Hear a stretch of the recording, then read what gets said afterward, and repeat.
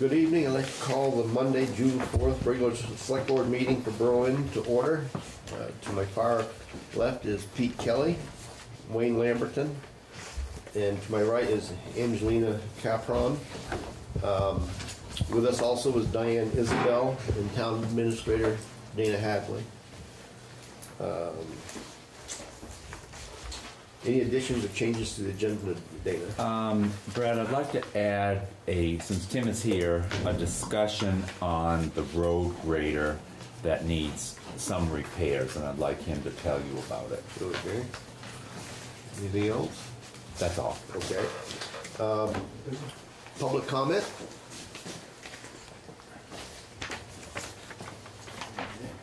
Hearing none. Treasurer's report, Diane? I've been talking with the attorneys as far as tax sales, and we have set up a tentative date of August 9th for tax sales. At this point in time, we have 6 properties. Thank you. And when we come closer to the tax sale, then I will present them to the board. But in the meantime, obviously, the residents can come through and pay for them. And there might be a couple that we pay for, so they might not all go to tax sale. But I just want to make you aware, at least we have a date that we've established at this point in time. I also wanted to just mention that the assessors have sent out the change of appraisal notices to the residents, and I believe that they are going to be meeting for grievances on June 14th. That is my understanding from them. The other thing that I would talk about a little bit is, and I will present it next time that we have a meeting, is I want to get some the under $5 fees waived, okay? And also I'd like to be able to talk about having the late filers fees waived. But I will bring that up on the agenda at the next meeting. So just to make you aware, we'll be discussing that. The late filers is the homestead issue. Yes, people that file their taxes late. Got it. Yeah. And the under $5 obviously is just... Right, we've done that before. Yep, yeah. quite a few times. That's all. So you're thinking next time? The next meeting we'll put that on the agenda. Okay. I'll discuss that. Since Pete's still looking at the warrants, we'll go with Beth. Yep. The Emerald. Yeah, thanks. So I'm here as the town tree warden. And I gave you a little informational thing. Obviously, I copied and pasted some of this because there are no pictures, as suggested in some of this. So this is just sort of an overview to give you some general information on what's going on. Emerald ash borer is an invasive species that has been in the United States since the early 2000s, late 1990s. It's progressed across the Mid-Lakes region through Pennsylvania, New York, Massachusetts, Quebec, New Hampshire, and was found in Vermont this past month. It was found in Maine, northern Maine actually, at the end of May, so just like within the past 2 weeks. This is a pest that preys on species of the ash genus only: white ash, black ash, green ash, brown ash. Mountain ash is not a true ash. It does not host that tree. It kills the tree. There is no known successful control mechanism for ash. So from a forestry standpoint, that's a huge economic and management issue. From a roadside tree standpoint, it's a huge potential cost and safety issue. So as tree warden, I'm here to discuss specifically roadside trees. The state has been very cooperative and proactive in putting together some suggested plans for how to evaluate what's going on and some suggestions with how to deal with it. And I've been talking with them. There may be some grant money down the road, which is probably more detail than we need right now. But I think that to start with, it was initially identified in right near the intersection of Washington, Orange, and Caledonia counties on Brook Road in Plainfield. It travels or spreads at a rate of about 2 miles a year. It takes approximately 5 years for an infestation to become dense enough to identify. So by the time you identify it, it's here. It's killing trees. We are in a high-risk area because of our proximity to the initial infestation site. There are now 5 sites that they've identified the presence of emerald ash borer in a couple different towns. I think Barry Town is the closest. Montpelier, actually, they just identified it there, so I guess that's closer. It's likely that it's in Berlin, okay? Even though ash statewide is approximately 5% of our tree population, as I drive around the roads here in Berlin, I'm guessing it's much higher. So that puts us in an even higher risk area. The primary mechanism for spread is people. Firewood, logs, pulpwood, that sort of thing. So, so it's something that we need to address. And if you flip to the 3rd page of what I've provided here, this is a general overview of a way to proceed with figuring out how to deal with this. The first item in the action plan would be to determine our road right-of-way widths. Perhaps this is information that we already have, but since we're already, we're only dealing with trees, or specifically dealing with trees in the road right-of-way, we need to know what those widths are. The second seems just to be responsible members of the community to notify the public that there will be an inventory taking place to identify trees that are within the road right-of-way, and then perhaps expand the discussion to those trees that are proximal to the road right-of-way that are potential hazard trees or high-risk trees.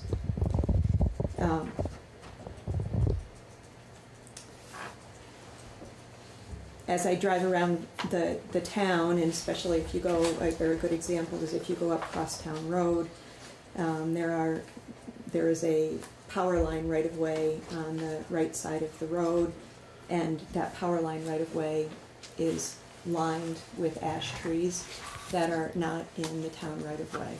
So as part of this, it might be an important feature to keep good communication and dialogue going with the utilities to know what their plan is and how they're dealing with this. And then a plan for removal needs to be developed. That could involve moving roundwood to a local site and having it available as firewood to local residents. It could involve a more centralized deposition site. Casella has been talking with the state as having some interest in a potential site for that. It could involve having it chipped on site and blown back into the landowner's property. All of those have a cost. And I don't know what our, all of the things we need to figure out is how do you do that? Do you hire a contractor in? Do we do it in-house? Those are things I don't, just bringing it to your attention because it's on the radar. But one thing for you to keep in mind, and these are, as this is sort of researched information, because of the way emerald ash borer infests the tree, it doesn't start from the crown down. It typically infests the main stem, perhaps where upper branches are leaving the main bole of the tree. The structural integrity of the tree falls apart very quickly. So when these trees die, research shows that it's as much as 3 times more expensive to remove them as it is to do that before they die. Because they fall apart. Because they fall apart. They're a risk. They're a liability. Yeah. There's also some, some of the just the structural way ash grows and the grain of it also adds to that. But it's also much of it has to do with the way the emerald ash borer affects the tree. So if we remove the trees, because earlier you said the spread of this is pretty much human, you know, firewood. So if we make it into firewood, or we chip it, or we blow it back onto the property, Yeah. as long as a similar tree is not available, these things will die, or are we just, No,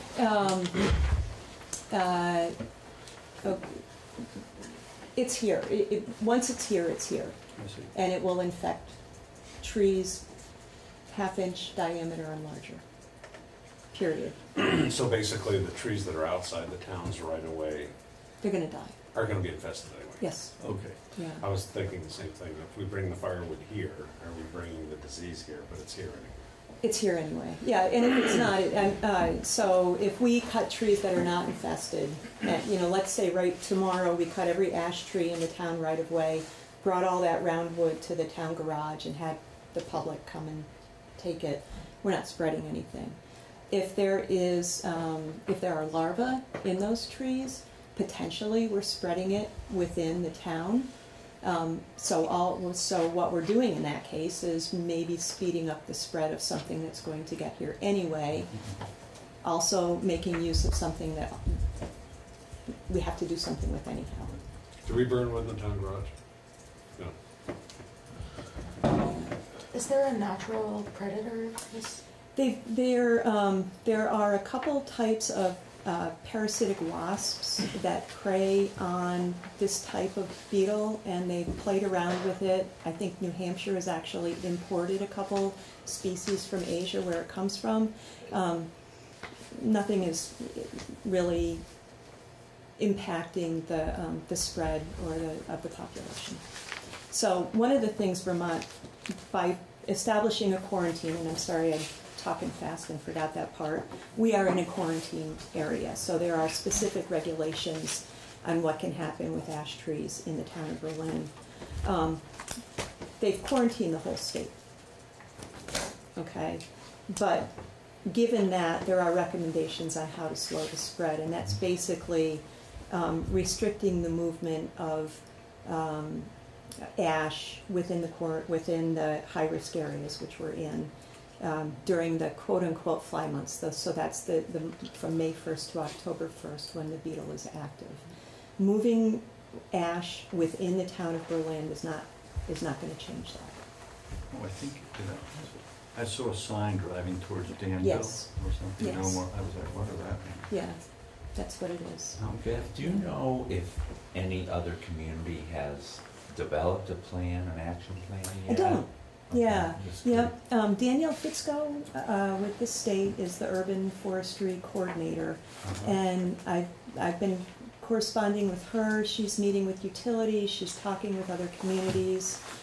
So I'm kind of in contact with her to get the best available information to guide us forward. So do you think that maybe public notification without communication would be one of the first steps that we would? I think one of the things we need to Undertake. know is just what we have to deal with. Yeah. In my little world, which isn't much of Berlin, I see a lot of ash trees that are just outside the right of way. Mm-hmm. So I don't know what we can do there. Yeah. But other town roads, we really need to do an inventory of roads that are within the road right of way to know just how much we have to deal with. Mm-hmm. And I'm willing to take that on and get a group together and implement that inventory. So, and you're saying, and I'm sorry, I'm a little slow on this, Sure, but that's fine. I'm talking fast, I'm sorry. you're saying that even though the tree may look healthy, it's best to remove it Yes, before it becomes unhealthy. yes. So Brad, you may be able to answer this, but would there be any advantage in contacting a firewood provider to have those trees for free, or is that too much work? Or too close to the road, too problematic, I should say, for them to have them for nothing, to cut them up and sell them, if they're in the biz? Well, I mean, firewood long length is selling for around 110 a cord now. I mean, why would you give it away? Well, so we don't have to deal with the issue. Incur the cost.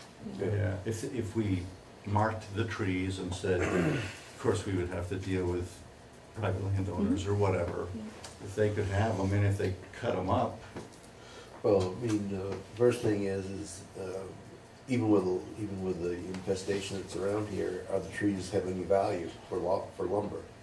Some of them might. Because if they're fairly healthy and, but along with the firewood, you couldn't sell them outside this area, right? There is one market that I know of in the quarantine area that's buying ash saw logs. I think the issue there would be the logistics of how to get 3 ash logs Right. Yeah, right, it just may not be economically, worth it. feasibly to a place in Groton. That's why I say just It cut costs it up. $300. Yeah, just Yeah. chop it up, throw it in your truck and sell it. That's firewood. Even that might not be worth it. but I mean, Because you get one tree here and That's the another hard tree a part. mile away. Yeah. I mean, so right now, if the tree is chipped, the chipwood can be moved around. The chips are considered small enough to have killed the larva or stopped the potential spread. But I was trying to picture, are there guys that have setups small enough that they could go to a tree here and a tree quarter mile down the road and cut it and chip it and make that anything worthwhile? Mhm. I don't know anybody like that. Yeah. There might be people out there. I mean, maybe it's a new business stream. I don't Yeah. know. I don't know. I mean, the trouble is that you're not dealing with firewood. You're looking at trees 12 to 20 inches, pretty. You're not looking at anything too beautiful for a stem, but I mean, you're looking at a fairly consistent piece that will go through a processor. Right. Then, if you have a tree that is good enough for a log, if you were able to bring them back and yard them somewhere until you got enough. Mm-hmm. How does the insect, where does it live in the tree? Is it in the cambium layer or? Yeah. So what happens is the beetle lays eggs in the main stem of the tree, and those larvae hatch and they eat the cambium of the tree. The detrimental part is, first of all, their population explodes so quickly. The larvae are fairly large, and they do this zigzag pattern through the tree that just girdles the tree. It's, one of the easiest ways to identify a tree that's been infested is by the woodpecker getting at the larva. So, yeah. And it's here, and it really stinks. It just really stinks. Well, the only thing there is that though the road, we have the right of way through the land, but if you were to educate the landowners that they're either going to have a tree worth X number of dollars for either turnings for axe handles, Right, or they're going to have a pile of firewood for considerably less. right. It would behoove them to have a logger go in and maybe, Look at it. yeah. Before it's just a dead tree that's worth nothing. The other thing is, of course, I mean, if you, in your travels, when you inventory the town's trees, it might be worthwhile talking to the landowners and see if they'd be willing to do an ash cut. Yeah, I think that's part of why I believe it makes sense to put out some sort of informational, this is what emerald ash borer is, this is how it affects the tree, this is the research, and that we're going to be specifically looking at roadside trees. But anybody that's got a wood lot, I'm sure their forester's been in touch with them to educate them on this. The county forester's a really good resource. I think it's the people that have a half acre to 10 acres that might not recognize how much ash they have on their property. And again, I think it's the grazed land that's up on the road there. Those stems are all 6 to 10 inches. They're, from a value standpoint, there's not a lot there. From the utility standpoint, when all those trees die, Yeah. there's a real problem for them. That's, Not- I think, how I'm viewing this. I'm not Yeah. looking at money made, I'm looking at money saved. Or That's value the of your big thing. Yeah. For us, that's the big thing, Yeah. yeah, is the cost of just managing those trees. Yeah. Well, Now, The hard part with doing it in the town right away, you have maybe a band of 10 feet from the edge of the road. mhm. And if you get a hold of the landowner, well, then you have a place to fall. Put it over Now, the once the tree is dead, Mhm. the beetles are out of luck. Yep, so I was surprised to hear today that so I was asking about, well, what if you cut the trees? How long does the beetle persist? Yeah. And the information I got from the state is that they'll reside in that tree for up to a year, and that surprised me, because ash dries out pretty quickly. Yeah. But yes, they're looking for a better host. Now, can those beetles live in other trees? Or just? Only ash. Only ash. Fraxinus, the genus Fraxinus, yep, that's it. Yep. That's all I have. Yeah, yeah, it stinks. So I guess what I'm proposing is that, and I don't know if we have this information somewhere to know exactly what the town right-of-way widths are on all of our town roads.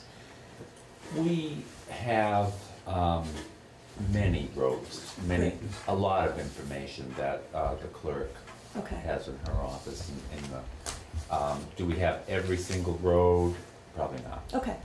But I think we certainly could pull together what we do have. Yeah. And I'll speak to Rosemary and Corinne about it, to see Yeah. if they can help me pull it together, That would be great. yeah. So that you have an idea of where you are. Okay. And I also think, and I'll wait to get kind of advice from you, when, we could put this on our website or other ways Sure. that we can get this information out to Yep. residents of the town, Yep. Front porch forum, maybe? or Front Porch Forum. Yeah, You yeah. know, Yep. Could we send them the tax bills and shit? we could. That would be When do good. they go out? They will be going out in July. Oh. Probably about Okay. around the 10th. That'd be a good way to do That's a good way. Okay. Everybody opens those. Well, not everyone. People don't know. I can put it together, sort of a little informational thing, and then perhaps if you and I could work on language just to alert Sure. folks that we're going to be doing this inventory and Right. it's here. Yeah. Does that make sense? I think that makes a lot of sense. Okay. Yeah. And then we'll inventory roadside trees. I guess the other thing, just as an aside, I mean, this ash sort of brings it all to a point where we need to discuss it, but there are other trees inside the town road right-of-way that probably need to be dealt with if we're doing this anyhow. Dead elm, it comes to mind.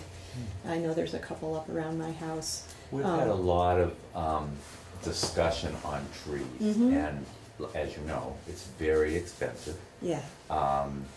And we've spent, maybe up to $1,000 on one tree. Yep. And our budget, unless we do something different, doesn't support that. Yep. And I'd like to say we could take care of it immediately, but it certainly concerns me. Financially. That's what I was thinking, if you Yeah. could find somebody to have, that had a use for that you could just give it to them, but. And I'm Yeah. thinking of, there's many trees, Tim, I'm sure that you can think of that should be taken down, so. Yeah, and they're not ones the power line will deal with. And, no, that would be the best thing, but Yeah. but no, Okay. yeah. Well, I guess I bring it up because if we know we have to deal with some percentage of what's in the right-of-way anyhow, then maybe it's more cost-effective if we're there anyway, to Right. look at some of these other Right, things. and it doesn't hurt us to have a plan. Yeah, to- okay, yeah. yeah, We might be able to add enough volume so that we can find somebody to do it. yeah. But if it was, somebody could make a buck at it. Well, they logged down on the Berlin Pond this winter, on Brookfield Road, and they took a lot of ash because it was way up. The price of it was way up Oh, yeah. Yeah. because of this. And he cut a ton of ash out there. Yeah. I guess the other part of it, I don't know, I can't think of any place, but again, my corner is small. If there's any high conservation value ash that are in the town on public land or within the town right-of-way, there are ways to treat the ash so that the emerald ash borer doesn't get into it. It's not a one-time treatment. The tree needs to be treated every 2 to 3 years for the rest of its life, and I'm guessing it's expensive. But if there's something out there that has high value, then we should certainly put that, sort of consider that in the plan. Are you going to speak to the Conservation Commission I already about this? have. Have you? Yeah. Yeah. And we couldn't think of anything, but I'm just in case. Because I was just thinking they would know Yeah. there, yeah. So once the inventory's done, a plan for the removal of these trees needs to be developed, and that needs to include somehow a disposal mechanism, whether it's a central site that the timber is brought to, or chipped on site, or somebody comes and sort of contracts to take it away. I mentioned that there's a fly season. From October 1st until May 1st, so through the fall, winter months, the timber can be moved more freely because the bug isn't active. So it opens up our opportunities, or a logger's opportunities, to move that wood to different markets. So that's something just to keep in mind as we. Did you say the May through October? May to October is called the fly season, so that's when the bug's active. Okay, and the so that's not a good time. The restrictions on movement are pretty small there. From October 1st through December, through the winter, to May 1st of the following It's the ideal spring. time. Yep. Yeah. Yep. And then I guess the other part of it is that if we're taking trees that people have a connection to out of their yards that are in the right of way, is there a way that we can replace them with something? And I think that biggest cost of that would be digging the hole, the seedlings and saplings. There's a couple different places where you can purchase a native species that's suitable to the site, like sugar maple or red oak or red maple. That's not onerous in cost, but if we're putting a letter out and we're saying, well, we're probably going to take a tree out of your yard, it would be nice to maybe be able to say that we can replace it.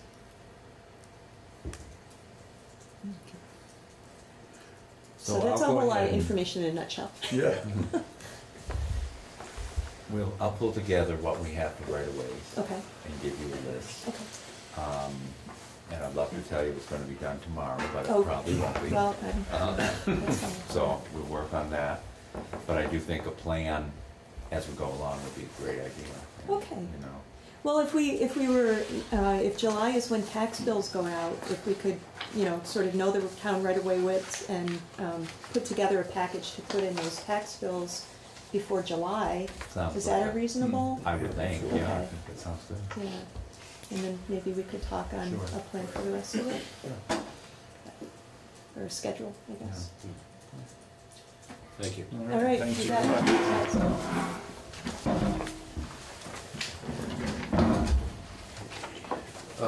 Approval of licenses, permits, vouchers. That was great.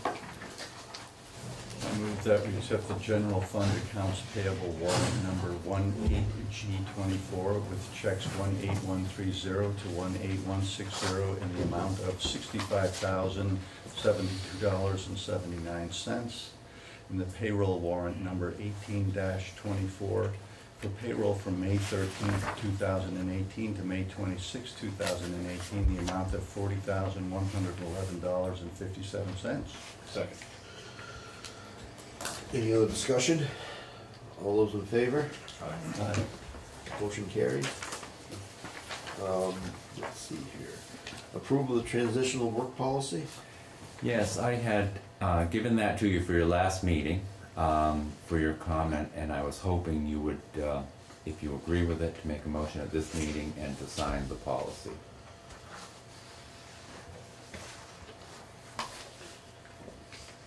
There was just a couple minor cleanups from the last time, right? What we did from last time, we took out suggestions of work jobs and to give ourselves a little more flexibility. It does say in the policy we're not able to guarantee somebody would have 40 hours a week. Right. But you put the changes we discussed last time. That's right, I did. I'll move we approve the transitional return to work policy as presented. Second. Any further discussion? Hearing none, those in favor signify by saying aye. Aye. Those opposed, motion carries.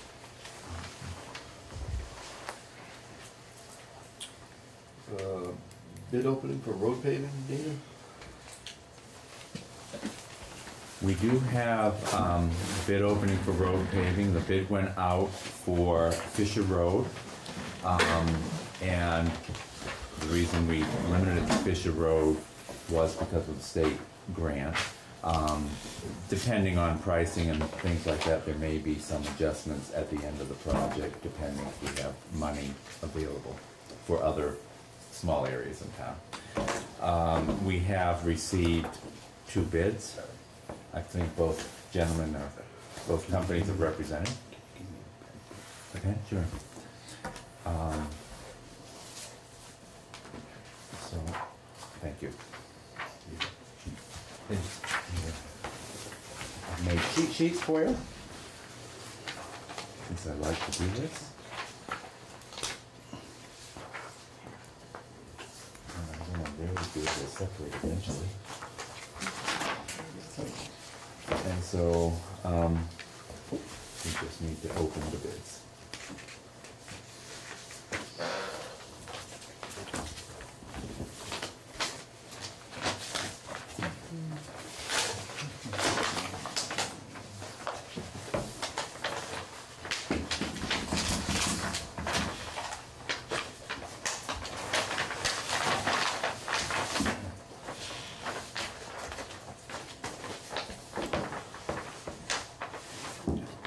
Where'd you start, Wayne? I've got a bid from Pike Industries to machine, pave, and cold plane 1,810 ton at $93.75 a ton for a total of $169,687.50. Could you read that amount again, Wayne? $169,687.50. And what was the per ton? $93.75. Thank you. For 1,810 tons.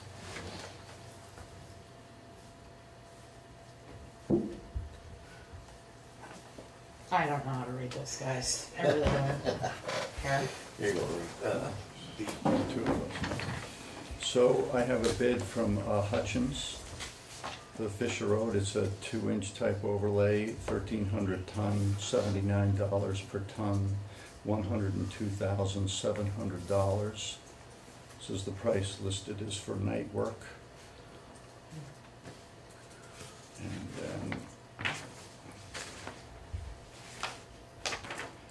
And then there is cold plane, 11,100 square yards, $265 per square yard, $31,005. Again, the price is for night work. What was the per ton price, Pete? For the 1,300 tons. $79 Thank you. per ton.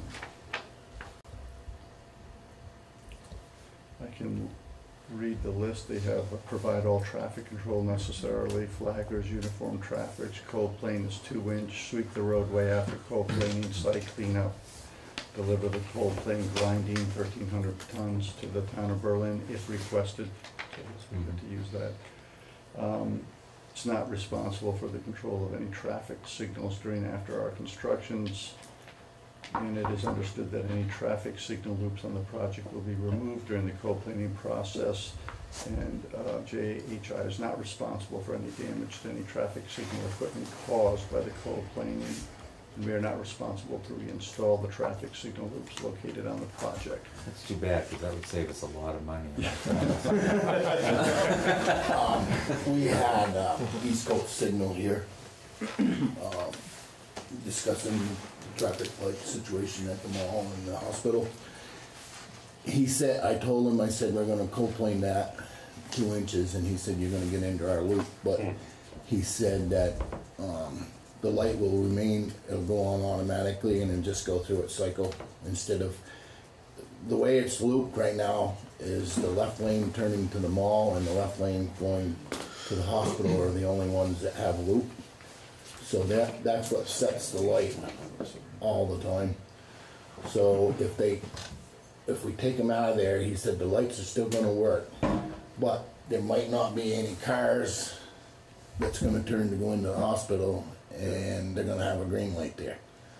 So he said that you're gonna get people saying, well, why is it light over there and we don't have one here, and so, but he said that that's a real minor thing. But we are waiting on the price of replacing Yeah, new signals. the system anyway, as we discussed at the budget preparation time, which we No, don't have.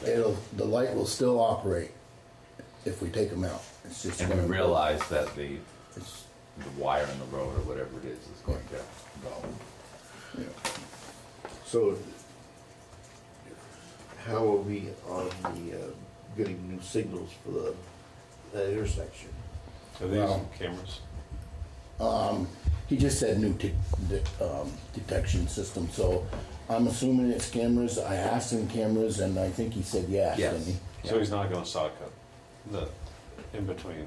Not if we put up new signals. Right. Our lights that are there, the crosswalk light, all that stuff is good. We have to change the controller, the box, because that's been there since 1983. And it's getting to the point where they can't get parts to fix it. The wiring. The wiring Yeah. is in pretty rough shape. But I guess what I'm saying is, once they grind, we're not gonna worry about the loop. No, Because it you're will be gonna- no longer a loop. Right, you're gonna see. We'll be out of the loop. Tim has spoken with the vendors regarding the hospital access and other considerations there that we need to be mindful of. Because the reason I did is because we paved over there, we put that skim coat on there last year, we had to, and it was a nightmare. So I suggested night work because the traffic won't be as bad.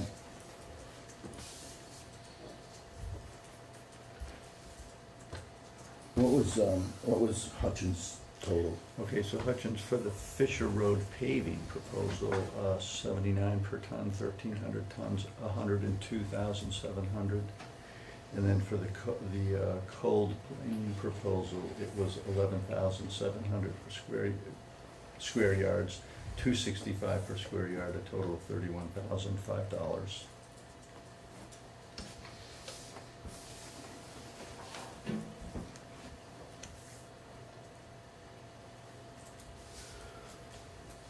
So that'd be the total cost is 133,705. Yep. That's how I read it.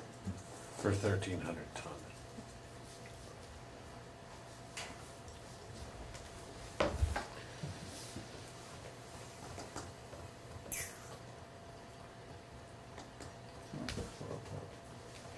So can I ask a question? Sure. Is this legal? So the 93.75 a ton is the machine pay plus the coal planing. Coal planing, combined? yep, as requested per ton in the Right. document that went out. So another way of looking at it is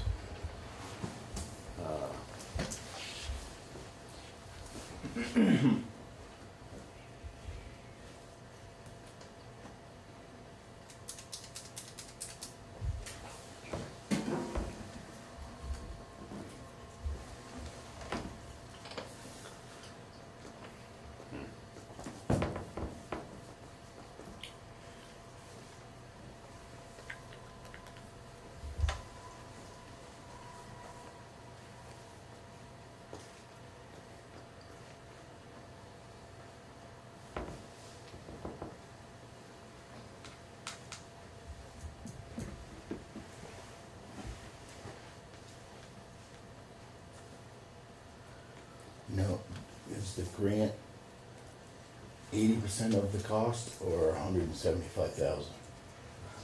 It is 80% of the cost. We're responsible for 20% with a ceiling of 175. Okay, that's what I wanted to know. These guys aren't going to be happy for me to say this, but we have in the past taken it under advisement and done our pencil sharpening. And I will bring it back to the next meeting if the board is more comfortable. Well, this is the issue, and I'll just say it. If we use the tonnage that Hutchins came up with at 1,300 tons and use Pike's combined number of coal planing and paving, that makes them a little bigger. Who's a little bigger? Pike. If you take Pike's tonnage and use Hutchins' number for coal planing and paving and add it together, it's like within $7,000. It's not that. So I'm just trying to figure out how the fair way is to do this. That's what I'm trying to do. And I think that maybe we do need to discuss it.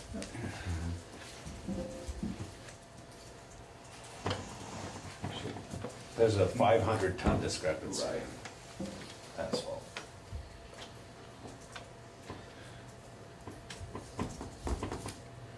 So I move we table this till the next meeting. You can get us out we are second, put it that way. Second. Okay, any further discussion? Can you get us a breakdown of all that data? Yes. Email it to us. Okay, Alan, any further discussion on this?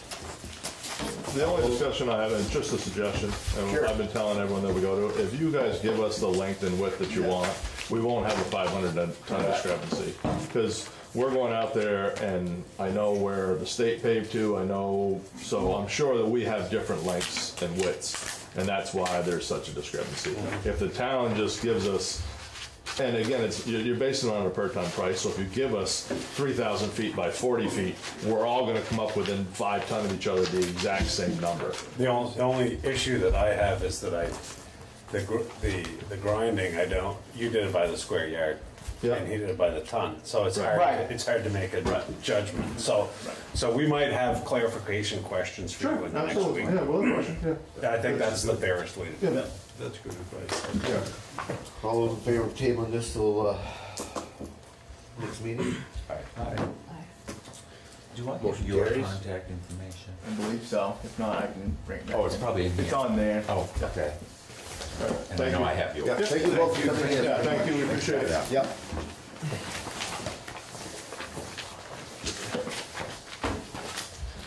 Okay.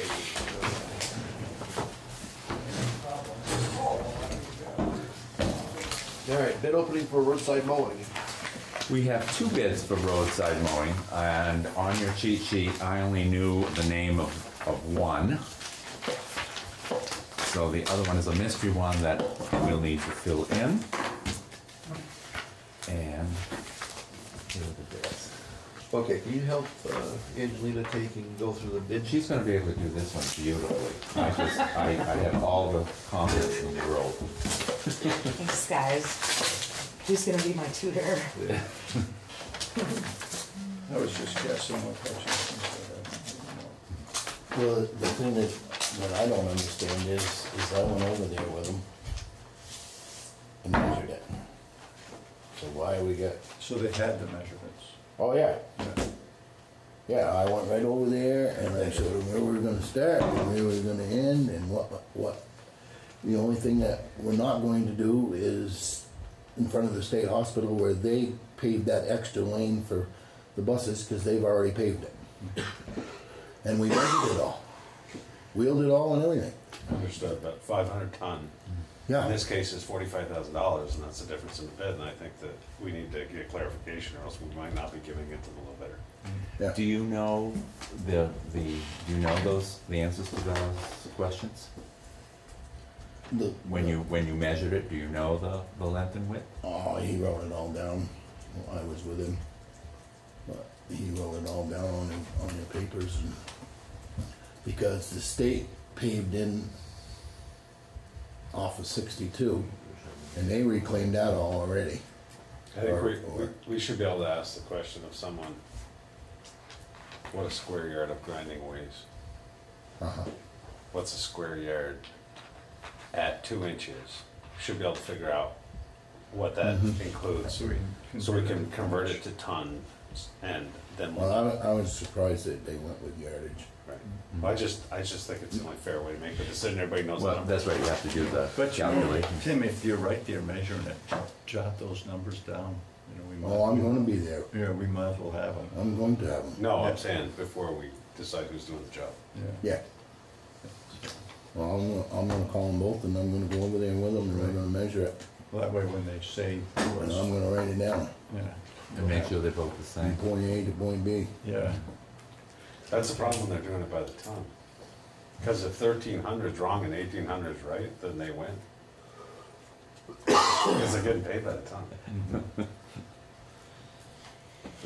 I wanna know that we're giving it to the low bidder, that's all. And I think we need to figure that out, because now the numbers are public. Yeah. Sure, we can do that. Okay, Wayne? I have a quote from Lamson's Property Services to do roadside mowing in the town of Berlin.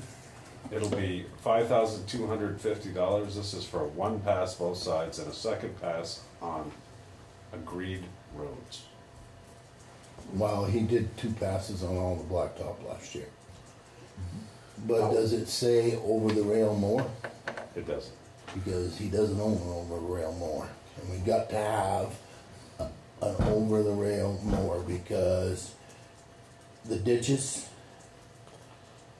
he can't get close enough, and that was where we had a lot of complaints last year because you could mow as much as you mowed with a push mower. So it just So we says, went to, and it was in the bid, right, Dana? Yeah. That we wanted to, at least no less than a 5-foot over the rail mower. so it says, price for mowing roadsides will be $5,250. This is for one pass both sides and a second pass on agreed roads. This may require us to You might do have some to ask the research on questions this on too. this one. So this is from Donald Dexter in Williamstown.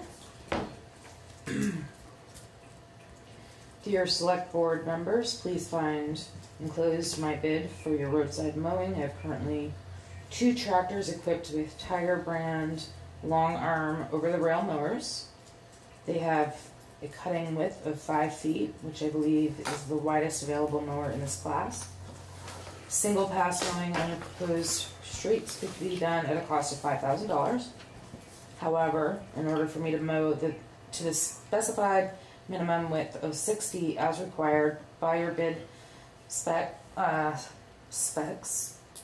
I will need to make a second pass on all of your streets. If a second pass is needed, I will take a bid price to $7,500. I'm sorry, what was that price again? $7,500. Okay. If it needed 2 passes. An insurance binder with the town of Berlin listed other insured will be issued prior to any work performed. Sincerely, Donald Dexter. I would suggest that you take it under advisement so that we could Look at. research those. I'll make that motion. A second. All those in favor? Sam, you would be right. All right, bid opening. Bid opening for the Trailblazers. We have, excuse me, while I get this out of Is my. it too late for us to submit a bid? We have 2 bids for the Trailblazer. One I don't, both of them I did not know at the time, but I only knew. So we have 2 bids. And this is the Surplus Trailblazer 2008.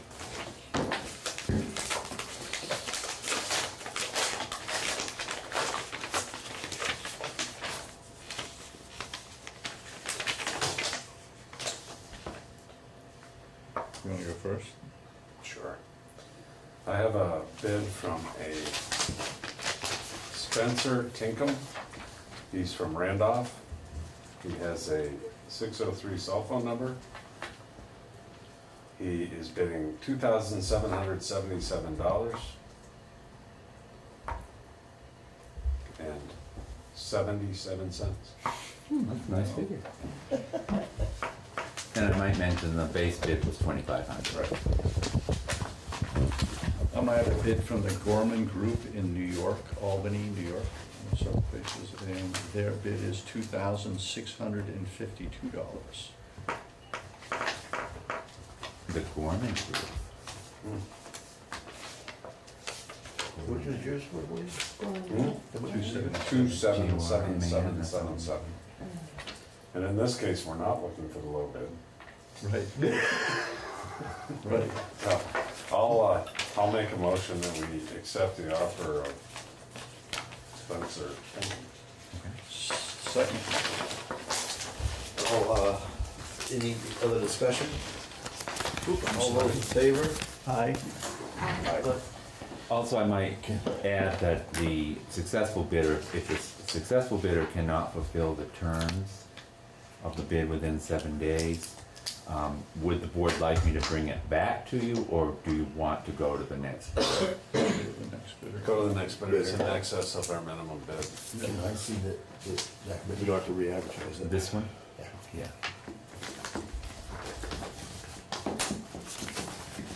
I'm somewhat interested in that one myself. This one? It's not Gorman Group. It's not the Gorman Group that we're thinking. It's a notepad off my desk. That's TJ, right? Yeah. TJ bid on it. Okay. See what happens? That's why I was wondering. You're gonna have to move your notepads. Because he said he was gonna bid. Yeah. Okay, we're on the back side of it. Okay, Browns Mill Road speed limit. We had a letter that came in from Sarah Winters. Sarah lives on 36 Browns Mill Road. She had mentioned this to Jeremy some time ago, and we never followed through with it, so she brought it up again. Browns Mill Road, as you know, is off of Route 12, just past George Gross's farm. It's a short road. It goes over the bridge and to a T intersection, and then the road on the left side goes to a home on the left, and on the right it goes out to a few more homes, but it turns into a private road very shortly. I can't think how many feet. Sarah's concerned about the speed limit, which is 35 down there. I did speak with the police chief about it, and he says he would also recommend that we lower the speed limit. If you decide to go ahead and do that, we would need to have a public hearing on the change of the ordinance and go through the ordinance change, as we have in the past. So What were you looking for a speed limit? That's a very good question. She does not suggest one. The chief suggested 25.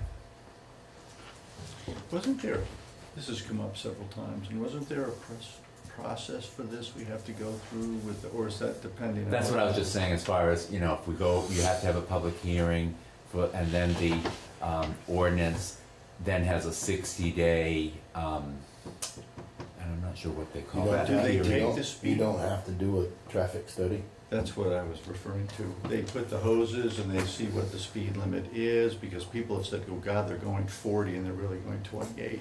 Well, I had hoped to avoid a traffic study, but Well, if we can. Can you remind me where this is? it's off of Route 12. If you're on Route 12, Dog River Farm is on Route 12. Yeah. And if you're going toward Northfield, it's the next street on the left. Just before you get Bartels. Before you go onto the railroad Oh, okay. bridge. So it's a short. It's very short road. 400 feet from Route 12 to the furthest point.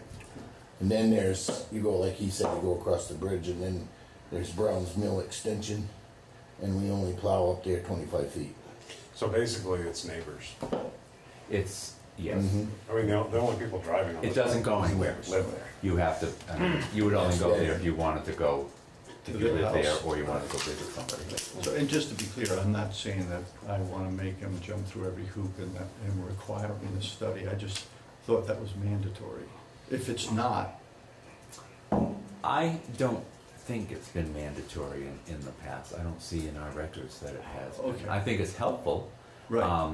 If you were talking about Crosstown Road, I think I'd Hold up the stuff. give you I another. think there's a total of 12 or 13 people. What did she tell us the day we met down here with the one about the guardrails? Did she say 12? 12? Probably right. You know. Not very many people. Are we gonna go there and shoot radar? Well, and there's the issue. That's my point. I mean, we can make it 10 miles an hour, Right. but if Nobody's no gonna- one's down there to enforce it, And I would think that I mean, it's a road that when you turn onto it, in a very short time, you're going on the bridge over the Dog River and you come to that T, you can't be going very quickly to turn there. So does she really think they're going faster? She does feel that they're going too fast. She's concerned, as she says in her letter. I think the She's letter, concerned about our kids. as I read it, Playing it the was, road. it was the kids and whatnot in the road. They got a basketball hoop on the edge of the road in the driveway, but the kids playing in the road. As you turn to the right. Which is a typical Vermont thing for kids to play.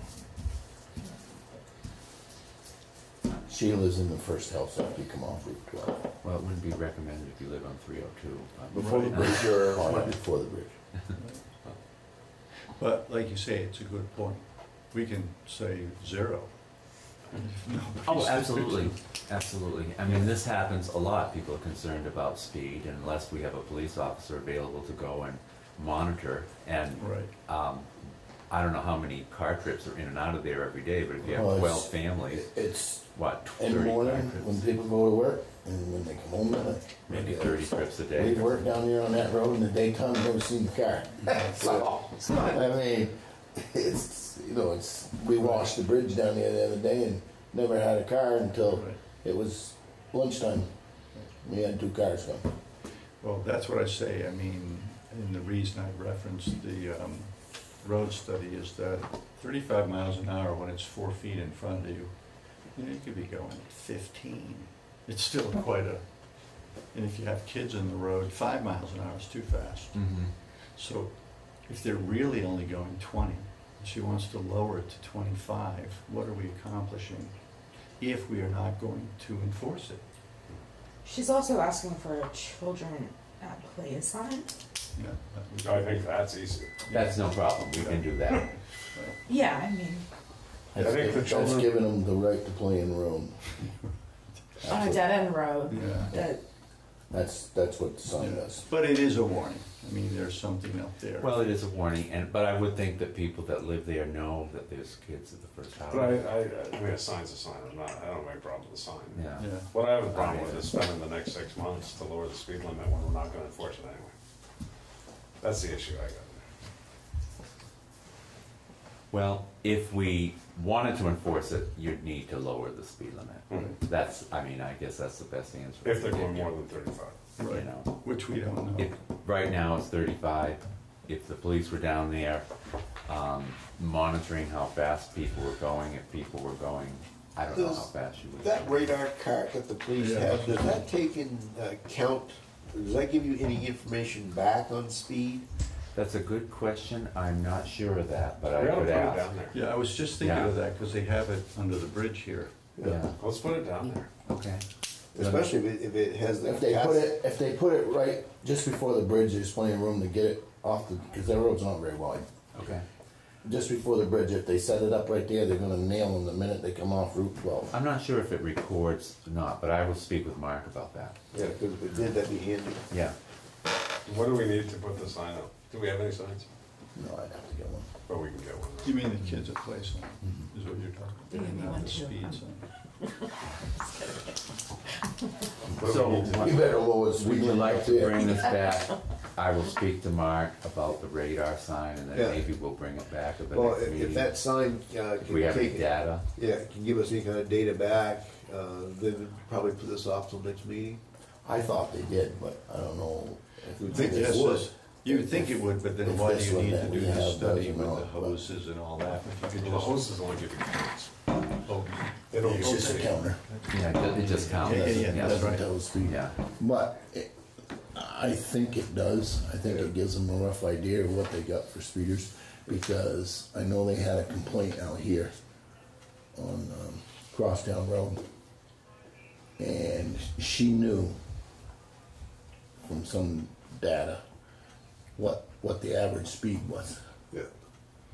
So, and they have it set up out here on Crosstown Road quite often. It was just moved So I would today. say have them put that down there for. Okay. If nothing else. And I'll speak with regional planning as well, because they do traffic studies and see what they Yeah, suggest. probably a weekend and then sometime during the week. Yeah, if they left it there for 4 days, you know, like if they set it up Thursday through Monday. Thursday or up through Tuesday. Monday, Yeah. it'd give you a good. Okay. Good idea. Okay, so motion to table this till. So moved. Second? Any further discussion? All those in favor? Aye. Those opposed? Motion carries. Town administrator report, Dana. Well, you're fortunate, I don't have much of a report this time.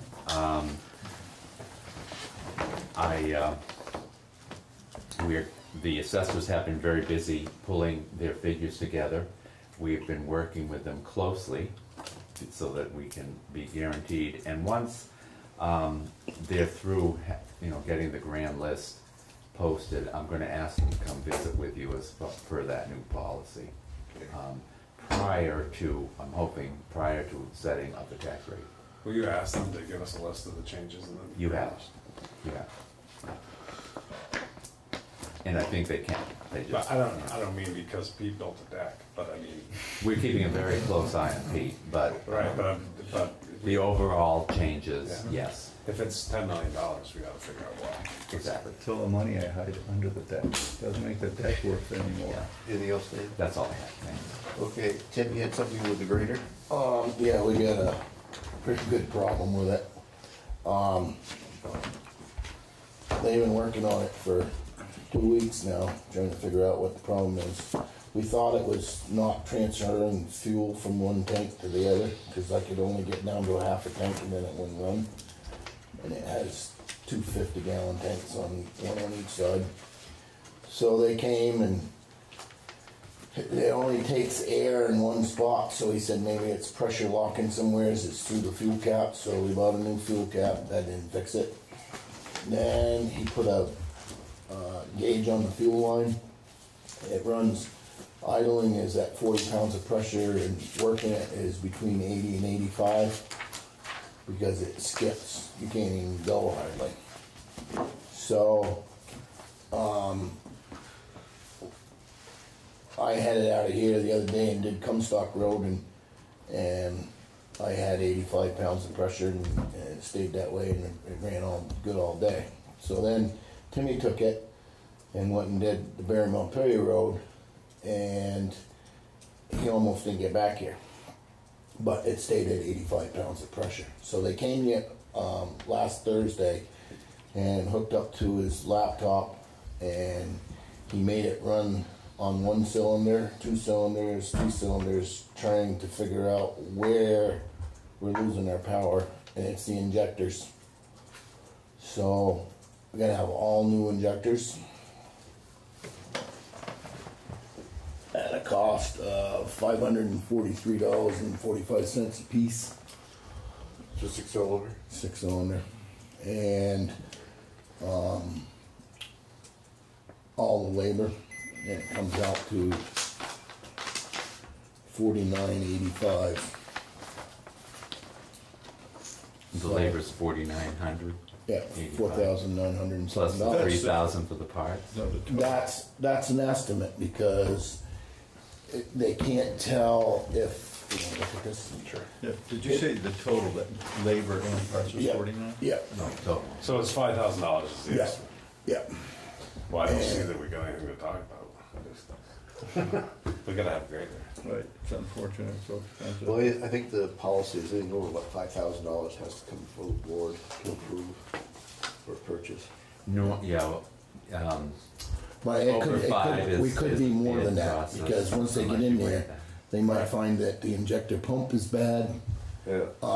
The main problem they got is the returning fuel from the injectors back to the tank, because you got fuel that's circulating all the time, is extremely hot, he said. So It's under pressure. he said that he's definite the injectors are gone, because that will cause that, but he said that when we get in there, we might find a pump going and some other problems. So It's got 6,400 hours on it, I believe.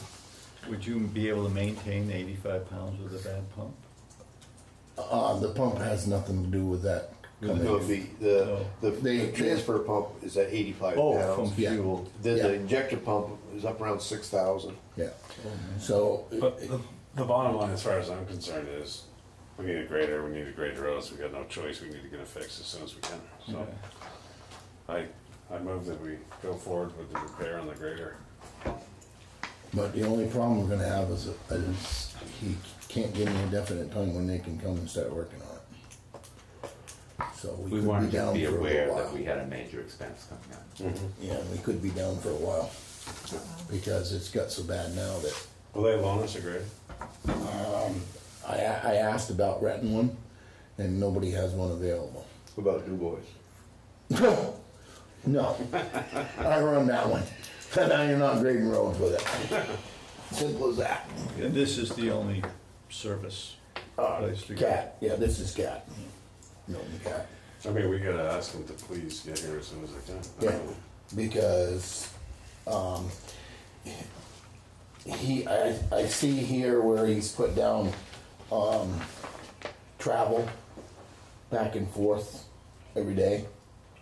So, I don't know if it would be cheaper for us to hire Newton or somebody to haul it to Yeah, Richmond. Ask them if they'd fix it quicker. Because I'd rather have them work on it up there instead of in our shop. Well, why wouldn't we ask them if they would start sooner if we just had it delivered there? Yeah. Okay, but we could be over $5,000, and that's why I wanted to come and talk to you about it. So when you say maybe a new pump, like how much over 5,000? Well, you're probably looking at $70,000 for the injector Yeah. pump. Yeah, So we could be over 10,000. Yeah. We could more than double this. yeah. Well, what's our option at $300,000? I hear you, I hear you. I knew We're it. down, we're Right. around $250,000 grader. Yeah, we're a little short on the. So it's inoperable right now, you just can't. Well, we're going to try, he ran it out here in the dooryard the other day, but he didn't work it, so the fuel doesn't, it's not pumping the fuel and it's not getting hot. So can you damage it by using it like this, or does it just not run well? I can ask him tomorrow, but I don't think so. Just the damage has already been done. Which I think It's just, the injectors are worn out, is what it is. But, Can we use money out of the equipment fund to fix this? is that? Can we use money out of the equipment fund to fix this? yeah, but that's getting slim and none. Quit breaking stuff, Tim. It's not only breaking, I have to buy a lot of stuff with that Yeah. equipment. Really? Yeah. Yeah. How about What's that? the equipment fund? Oh, just, Oh, no, equipment, that's no, not we what I'm don't saying. have Could you use it? I'm Yes, asking, yes, could we use yes. You budgeted money for next year, right? Correct. But I'm saying we could use $8,000 to fix a grader if we need it. And I was saying yes to that question. Not yes. When you the said it's fund's getting gone. down there, I'm saying, what did you do with the money? We don't want to tell I you. mean, my I'm equipment. talking about taking repairs. it out of the equipment Yeah. fund. building fund. Okay. Yeah. I You're thinking of the repair fund. Yeah. I didn't know what you'd spend all the money on. Well, it wasn't beer. Well, another thing that I'm gonna say to you, I'm not trying to buy a new grader, but, when we went to that show a couple weeks ago, I talked with both the Cat and John Deere salesman over there to see if they had one to rent, if we needed to rent one, and either one of them do. But, they told me that the federal government has a plan for towns now to buy equipment, and that you make a one payment a year thing. So if it came to July, we're gonna have that money. If this thing's gonna cost us a lot of money, I don't recommend fixing it. Would you say 6,400 total time on it? Hours? Hours, yeah. But we're not gonna get anything for it if it doesn't run. Oh, I don't know. Well, it needs to run before then, We need it running now. Right. So, right?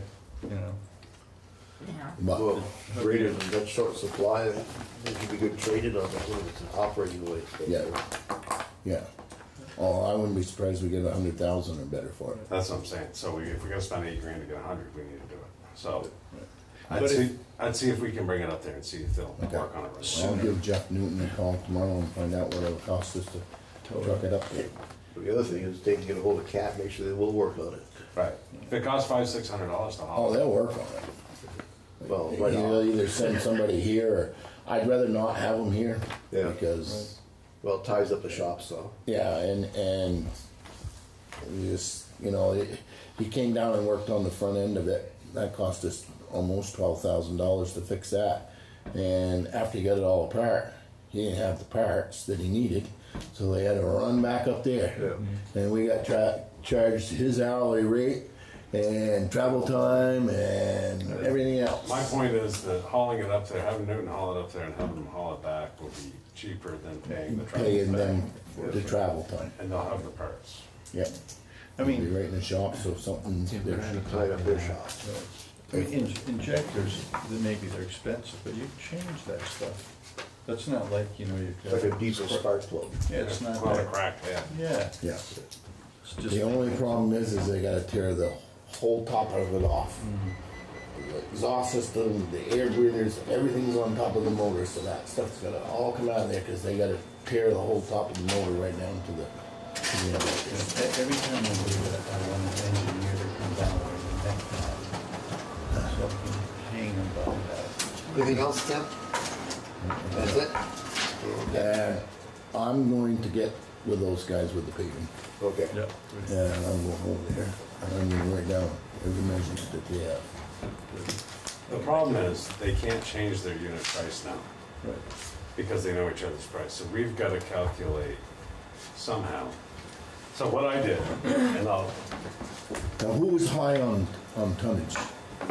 Pike at 1,800 tons, Hutchins at 1,300 tons. Well, the only thing I can think of is that I told this guy from Pike that if we have money enough, I want to reclaim from Shaw's driveway through the four corners up here and repave that. So I hope he didn't add that tonnage in there. The problem is, his price per ton includes mill. Hutchins' price per ton includes just laying asphalt. Then they give a square yard price for milling. So you could run Pike's price per ton on Hutchins' quantity Yeah, and Pike's law, yeah, which is what I did. yeah. But I think to really check it, you need to calculate what a square yard of milling Ways. weighs. So it would be what, 3 by 3 by 2 inches? Yeah. Because you're grinding at 2 inches. Right. So if you figure that out, then you've got two checks to see who the low bidder is. Yeah. But it'd be nice to know whether we're looking at 1,300 or 1,800 ton. Now, did I hear somebody say that said in there that we could take the millings? Yes. Yes, 13. Both of them? Or just Only one? on one? Well, Yeah, but that's because one like of the, 3 cycles. right, but that's one of the clarifications I think we need to ask. Yeah. Well, Because I want some of the grindings. well, let's come up with a list of clarifications. Well, one of the things we'll do is, I'll give you copies of that so we can read it, because we haven't seen that, if we just open it. Because, I'd like to see the bid request. I've got one.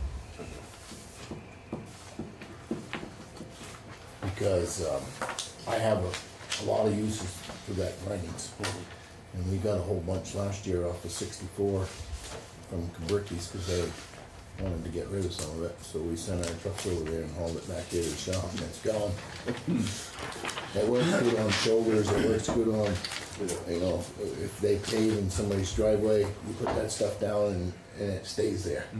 Where you put down gravel and then they got gravel all over your road, and it, you know, it works good, and I like some of that.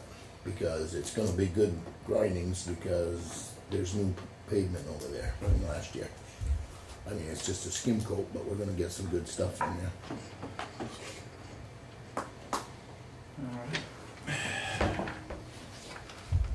Did we have executive session tonight? No. Anything else, Tim, on this? I'll get a hold of Cat tomorrow and see if we can have it done up there, and I'll get a hold of Jeff Newton and see what the price of trucking is. I mean, Bellavance trucks too, but I just get a price so we got a rough idea what it's gonna cost to truck it The up thing there. runs, it's not like it's hard to load. Oh, no, it runs. It runs, when it's cold, because he couldn't get it to skip over here in the dooryard. Yeah. But, It's funny, on some machines, they put fuel heaters in them, and some of them, they put coolers in them. well, he said that normally the fuel runs pretty cool. And that was his main concern, that there might be more than wrong with it than the injectors. Because the fuel, he said, was extremely hot coming back. When he said the injectors were bad, were they blowing back into the injectors? Blowing by, he said. Yeah, so that would heat the fuel like crazy. Yeah, that's what he said that's definitely how he knows that the injectors are bad, but he said that normally it doesn't get as hot as it was. I forgot what he told me of the temperature coming Well, back for all into of that them, tank. you got 3 or 4 of them bad, you're putting a lot of heat back through. Yeah, but he's a little concerned it might be something to do with the pump too. Yeah. What did you tell him for thickness, Tim? 2 inches. 2 inches mill and 2 inches overlay. Come up with a list of questions. Okay. Okay. But I went with Hutchins when he measured it, but he's got a thing on the dash of his car that he just sets it and it tells him. Yeah. He doesn't get out and wheel it. And Pike came last Friday, and I left Thursday night to go camping for the weekend, so I wasn't around, and he asked me where we're starting, and I said right where the state left off by the emergency room, which is real obvious, and I said we're going all the way to Payne Turnpike. The only thing that we're not doing is in front of the state hospital where they put their bus stop thing in, because that's all new blacktop there. They did that themselves. And I said, we're gonna do the ramp going towards Montpelier on Fisher Road. And I said, the width is there, so just measure the width of it, because we're gonna go the same width. And he said he was fine, he could figure that out real easy, so. I got another quick question. We've had a lot of pretty close calls down on Payne Turnpike North in front of Northfield Savings Bank. I was wondering if we could put a turning lane to go up to the hospital and then a straight lane through, so those cars don't have to stop and wait for all the cars turning to go up to the hospital, because some of them are pulled out and went by, and then there was cars coming out of the hospital thing because they were in such a hurry to get out of there. Do we have to have a traffic study there, or can we just put a turning lane like what we kind of did in front of your store? Which way are you headed? Headed up this way, coming from Montpelier up, Yeah. and then they turn to go up to the hospital. The lane going down through is plenty wide enough that we could move the yellow line over a little bit and then put a white line. So what you're saying is you want them to be able to drive past the cars, turn into the Yeah, hospital? because you get traffic backed up quite a ways there. The site view off of Stewart Road. Oh, fine. Yeah, there's no. I'm just saying, if you push the cars over a little bit and they have to nose out to get a view down the road. No. Okay. No. Because once you get past the Northfield Bank on Stewart Road, you can see both ways. Yeah. Yeah, it's good sight vision there, but, I mean, in the morning times, that is crazy down there. And in the afternoon, Yeah. when the hospital's changing Changing shifts. shifts, it's just, there's so many people turning to go up the hill, and then you got traffic backed all the way up down towards Emmons's house, that a lot of those cars wanna go straight through, but there's no lane there. Well, there's room enough, but there's no lane, so they probably don't dare to pass on the right. If there was a lane there, then it would be specified. So what you're saying is we can chuck that line over 3 feet Yeah, and create a straight through lane. yeah, and just put an arrow to turn up to the hospital and one to go straight through. Who do you have do that? Alan? Yeah, I want to do. Well, they're gonna somebody's gonna have to stripe The road anyway. Fisher Road when we're done. For Right. all the crosswalks and all the stop bars and everything. So, Whoever they use. the only thing is the state does all of our yellow lines on our class 3 roads. So the state's gonna be coming, I'm gonna call Shauna tomorrow and see if she has any idea when the state's coming, because I wanna get it okayed from you guys first before I do anything. So if you guys say it's okay, then I'll just get a hold of Shauna at the state, and L&D's doing the striping for the state this year again. So when they stripe it, I'll just have them move that yellow line over a little bit, because they put a break in it for the cars to turn to go up the hill. So when they start back up on the lower side of that intersection, I'll just have them set over a little bit so that we got room enough. And then I'll see if I can't, when they're doing the hospital painting, I'll have them put a white line and some arrows down there. Can you look at Dana and see what, if there's a policy on this? If there is, or isn't, well, if there isn't, I'll be glad to look. I don't think I've ever seen such a policy. We're not changing a traffic pattern or No, having a But stop sign. I don't see an issue, I mean, with that. when you need to It's dump actually it, a safety. I don't know, because I gotta get a hold of Shauna and find out when they're, because she usually notifies me if they're coming, when the painters are coming to town here to line for us.